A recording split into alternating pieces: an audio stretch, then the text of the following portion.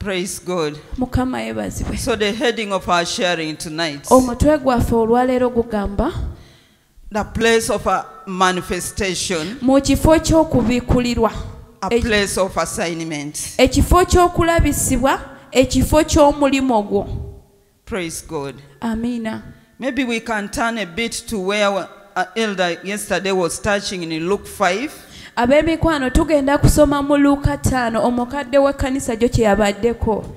Verse 9 to 10. Olunyiriri lw'omwenda ku 10. Is somebody there who can help us? Aliwo atuuseeyo? Tuli kusoma mu Luka 5 mwenda ku 10.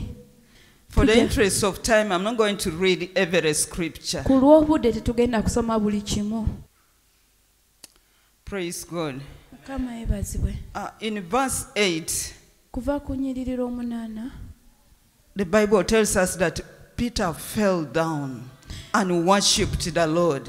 kuva ku lunyiriri lw'omunaana tulaba nti Peter yavuunama wali n'asinza Yesu. And he said, "Depart from me, I am a sinner."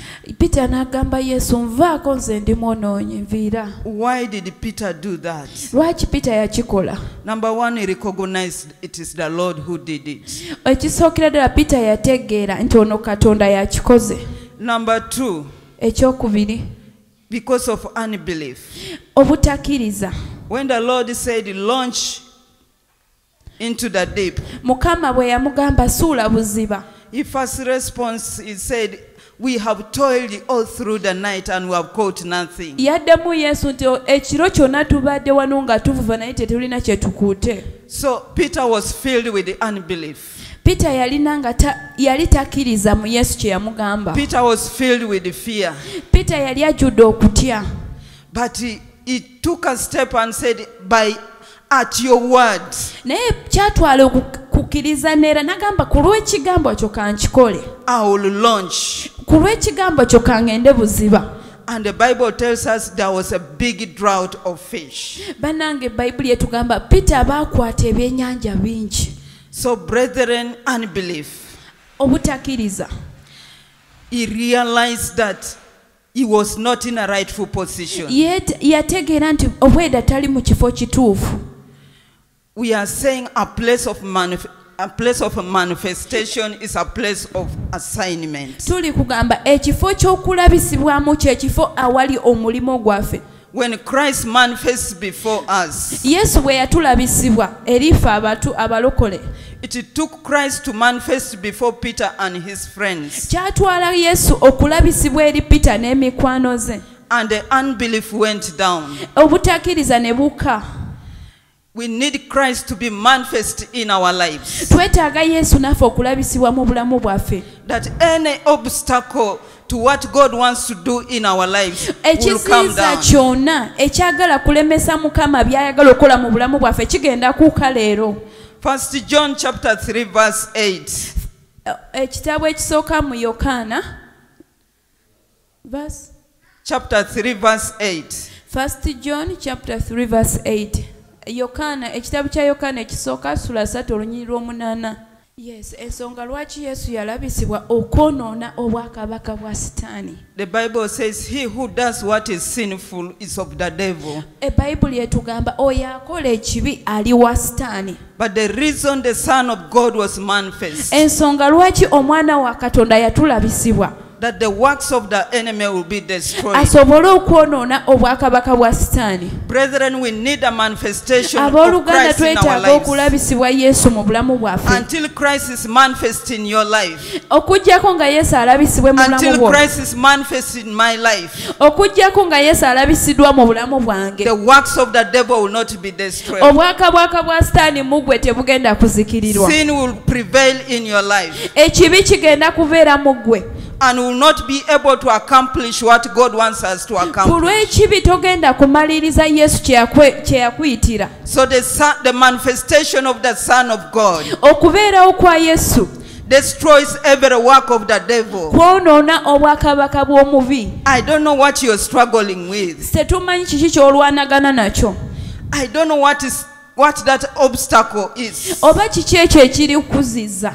But I want to tell you tonight, kye njagala okugamba olwaleero, what you need is the presence of God in your life. kye weetaaga okubeerawo kwa Katonda mu bulamu bwo. Psalms 114 Zabuli 114 says, when Israel came out of Egypt, egamba nti abaana ba Isirayiri we baafuluma e Misiri, and the house of Jacob ennyumba ya Yakobo from the people of a strange language. okuva mu lulimi olutategeerekeka. The Bible says Judah became his dominion. Yuda yafuuka ow'amaanyi. Judah became God's dominion, where God dwells, where God rules. Yuda yafuuka mu kifo kya Mukama waalina okulabisibwa, yamutongola mu nnimi zonna. So if we want to accomplish any assignment before God, we tuba twagala okutuukiriza omulimo Mukama gwe yatuyitira, we have to allow the dominion of the Lord in our lives. tulina okukkiriza amaanyi n'obuyinza bwa Mukama okufuga mu ffe As children of God, ng'abaana ba Katonda, as a body of Christ, ng'omubiri gwa Kristo, as DC Kira, nga deliverance ya Kira, until we allow the dominion of God, okuggyako nga tukkiriza amaanyi ga Mukama, then can we be able to accomplish that assignment. yengeri yokka gye tugenda okutuukiriza ekyo kye twayitibwa mu nsi eno. I want you to turn to Joshua chapter 5, Yoswa 5 verse 13 to 15, and then Joshua chapter 6. 13-15. Joshua, the Bible tells us, he sat beside the wall of Jericho. I don't know what comes in your mind when you think about Joshua sitting beside the wall of Jericho.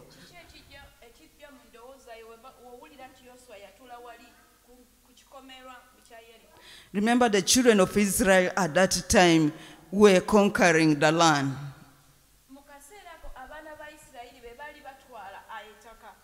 But Joshua reached now a point when he was faced with Jericho.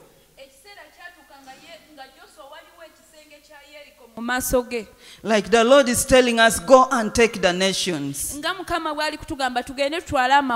But we are here and saying, how shall we take the nations? How shall we conquer this area?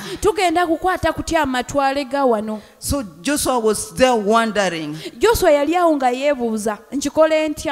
The other thing Joshua was also doing was meditating on the Lord. Because the Bible tells us he looked up. And when he looked up, he saw the angel beside him with the sword in his hand. Praise God. And this person, the Bible says, a man. And this person went ahead and told Joshua, lose your shoes, for the place where you're standing is holy.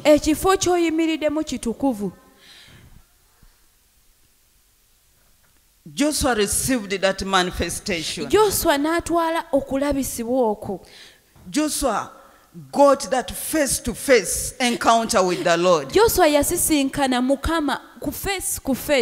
Brethren, when we meet the Lord face-to-face, we don't remain the same. The first thing which happens is our shoes are loosed. The place where you're standing is holy.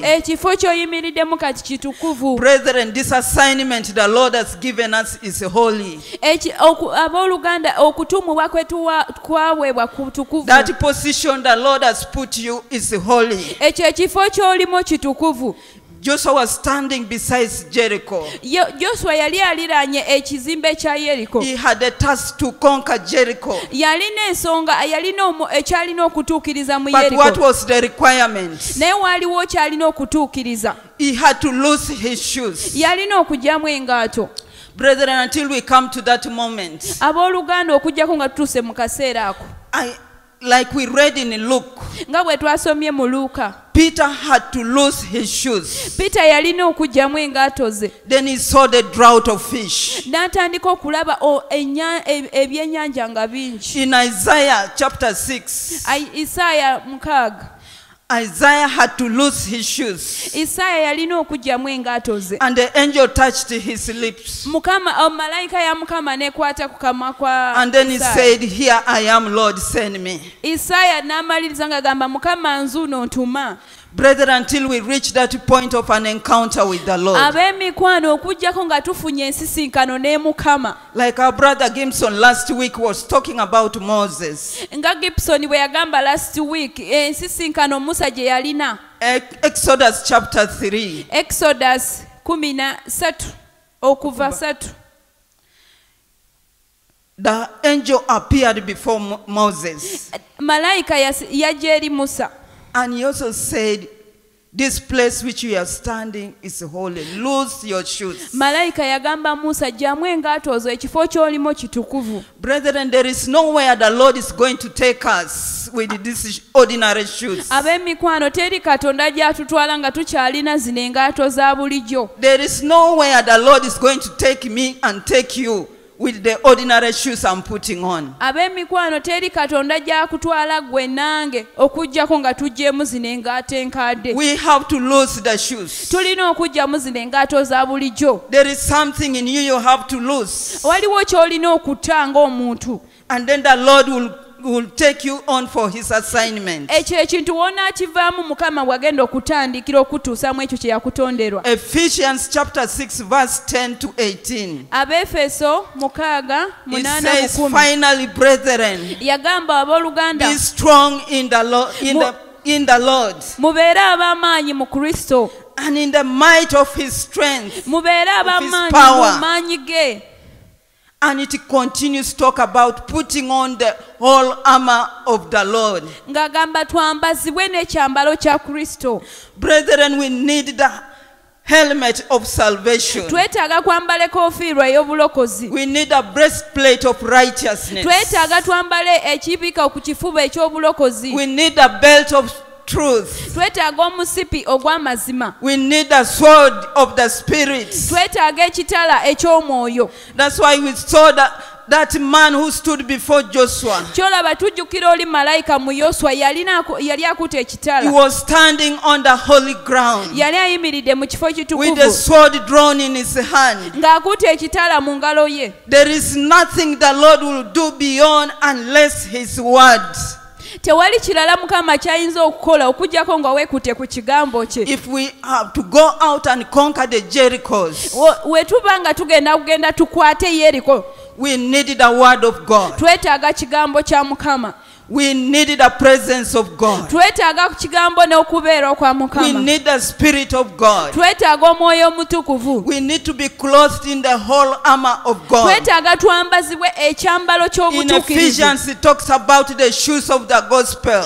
Tulaba mu Befeso nga kigamba twambale engaato So, brethren, it's not my ordinary shoes tugenda kwambala engaato za bulijjo. that will win that soul, Engaato za bulijjo tezisobola kuwangula that will bring emmeeme. transformation to that village, Engaato z'olimu tezigenda kuleeta that will bring enkyusibwakyusibwa. transformation to this community. Twetaaga engaato empya ezigenda kuleeta obulokozi ku kyalo kuno. But we need the shoes of the gospel. Twetaaga engaato z'okubulirwa enjiri. We need to be dressed with the whole armor of God. Twetaaga twambazibwe ebyambalo eby'obulokozi. Verse 18 talks about praying without ceasing. Mu Befeso 6:18 ekigamba tusabe ng'abatakoowa, tuleme okukoowa mu kusaba. Brethren, this assignment needs to be backed with prayer. Ab'emikwano kuno okutumibwa kwetaaga okugattako saala. Otateekako saala tojja kumalako. Remember, the place of manifestation is the place of assignment. Jjukira ekifo ky'okubikulirwamu kye kifo kyo eky'okutumibwa. God cannot manifest himself when you are in a general place. Mukama tagenda kwerabisibwa ng'oli just mu kayoola wonna w'osanze w'oli. Joshua sat beside the Jericho wall and was there alone. Yoswa yali yeeyawuddeko ng'atudde awo eri Yeriko. Moses when he was taking care of the sheep of his father-in-law, Musa yali alabirira endiga za Sezaala. when he saw the burning bush, he moved aside. We yalaba nga waliwo ekikuuto omuliro. And yesterday we heard in Luke 5, Jo twasomye mu Luka 5. the Lord told Peter and his friends, Mukama waffe yagamba Peter n'emikwano gye. move the boat aside a bit. Yamugamba sembezayo eryato lyo mu maasoko. So brethren, the place of his manifestation is a place of separation. Ab'emikwano ekifo kya Katonda okulabisibwamu kye kifo ky'okweyawulako. Tulina okweyawula. The place of his manifestation is a place of holiness. Ekifo kye Mukama kyalabisibwamu kitukuvu. The place of his manifestation is a place where the word prevails. Ekifo Mukama kyalabisibwamu ekigambo kyo kituukirizibwa. The place of his manifestation is when we have put on the whole armor of the Lord. Ekifo Mukama kyalabisibwa nga twambaziddwa ekyambalo ky'obutuukirivu. Verse 3 of 6, Joshua chapter 6. Tuddeyo mu Yoswa 6:3. The Lord told Joshua, Mukama yagamba Yoswa, let all the men of the war go round the city. Mukama yagamba Yoswa, leka abasajja bonna abalwanyi beetooloole ekibuga kya Yeriko. So let me take you back to verse 2. Ndikubazaayo ku sula 2. It says, see, I have given you Jericho, Yagamba ekibuga nkibawadde, and the king thereof, and the mighty men of valor. abanene bonna abali mu kibuga ekyo, bakabaka b'amaanyi bonna mbakuwadde. Brethren, there is no city which does not have a ruler. Ab'emikwano tewali obwakabaka obutaliimu afugamu. So when we just walk with our ordinary shoes in our ordinary twagala way, tutwala amawanga ate nga tutambula we twenyeenya bwe twekoonako, temujja kubitwalayo. you cannot conquer that city. Tojja kubaako You ky'otwala. cannot conquer Jericho. Ogenda kusigala nga bw'oli. Jericho has a ruler. Yeriko erinamu kabaka There waayo. is a king over Jericho. Mu Yeriko mulimu kabaka.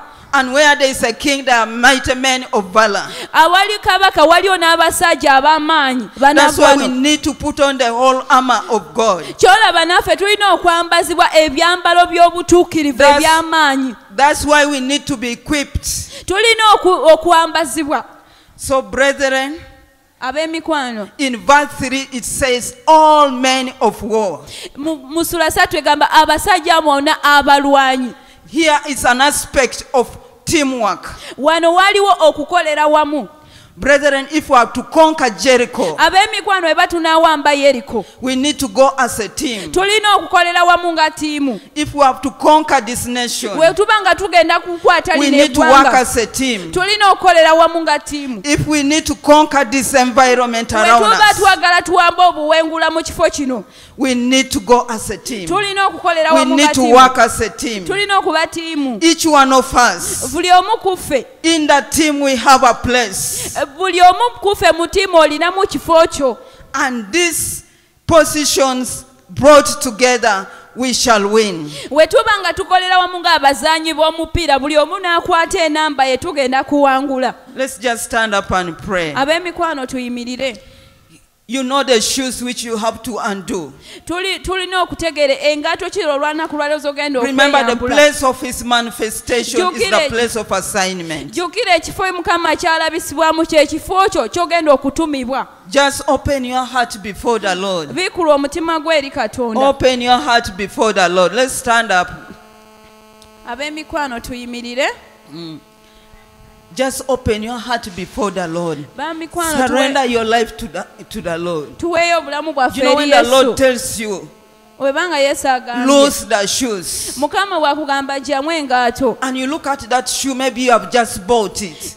ezo engaato zo You look wakagula. at that shoe, maybe it's a very special shoe to you. Buli lw'otunuulira engaato ezo n'ogamba naye zino engaato zange za muwendo. This shoe, I've really moved with it for years. Engaato zange nga zinnyambye mu mbeera. It is a very comfortable shoe. My shoes, engaato zange nga zintuuka But bulungi. the Lord is saying, loose the shoes. Mukama agamba ggyamu ezo engaato. There is something in your life you have really built a point of comfort. Waliwo ekiri mu bulamu kyo ky'olemeddeko n'ogamba But kati the Lord is nze seeing bwentyo. it as a limitation. Mukama akiraba nga kya The muzizo. Lord is seeing that you cannot carry on the assignment Mukama agamba togenda kweyongerayo when you have that ng'ezo kind of shoe. engaato okyazirina. The Lord is seeing that you cannot get on the football field Togenda mu mupiira, togenda when you are putting kusambayo on a high-heeled shoe. ng'oyambadde kakondo. But for you, you are saying it is trendy. Ng'ogamba yeeye eriko. What is that which is trendy in your life? Kiki ekyo ky'omuwendo And ky'olaba you feel you ekiriko. cannot do without it. Embala ki eyo gy'olemeddeko The nti Lord is yeriko. saying tonight, lose it.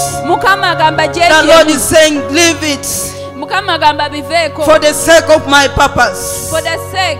for the sake of my will. Ku lw'ensonga yange.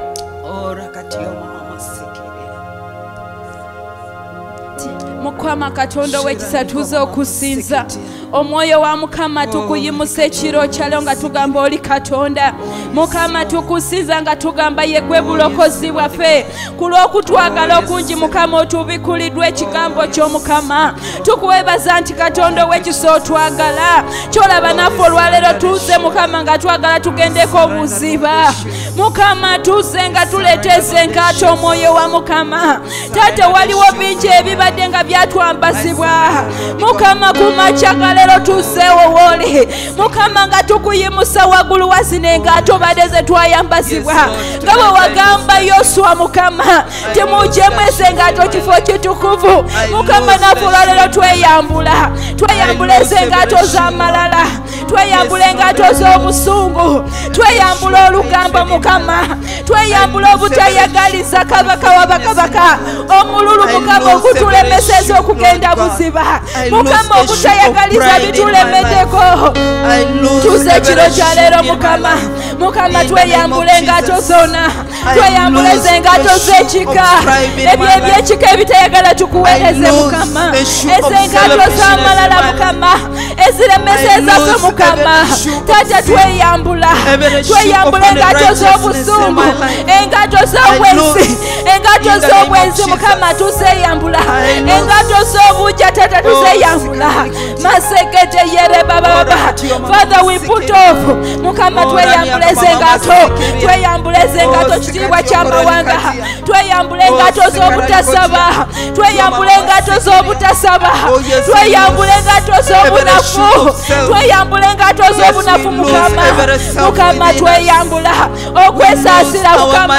Otugambye tetusobola kutwala Yeriko nga waliyo bakabaka abalala. Mukama obwo obunafu obutwambadde.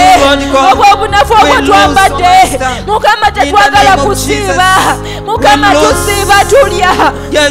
Naye olunaku olwaleero Mukama tusaasire. Abaweereza otusaasire Mukama. Nga diriba lw'esikyakira tusaasire. Tusaasire Mukama otwambule. Masekete yare baba. Ezo engaato zonna Mukama tuzeeyambula. Masekete yererere. Mukama ezo engaato z'obutali butukuvu. Ezo engaato zonna tuzikukumula. Mukama leka omusaayi gwo gutunase. Mukama tunase ekiro kya leero. Tunase otutukuze empologoma ya Yuda. Tunase omwoyo wa Mukama. Maika segete yere baba. Ab'emikwano wange omusaayi gwa Yesu gutwambulule. Kulaba Yesu yekeyajja ffe tufune obulamu. Nga bwe yagamba Mukama tunase. Atunase atuggyeyo mu bifo bye byetubaddemu. Yesu waffe tunase. Tunazeemu amalala Taata. Masete yere baba. Tunazeemu obunafu Kitaffe.